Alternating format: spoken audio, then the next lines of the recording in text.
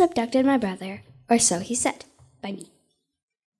Now before I start, you must know that my brother tells stories. Some are true and some are not. This one is probably not.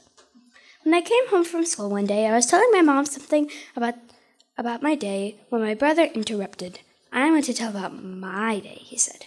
One day when I went to my school, Chuck E. Cheese, with my friends Sam and Max, we expected to see our classroom, but when we got there, all we saw was a giant spaceship.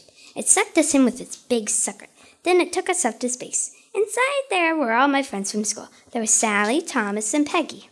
There were also big green aliens. Are you Sam, Teddy, and Max? They asked.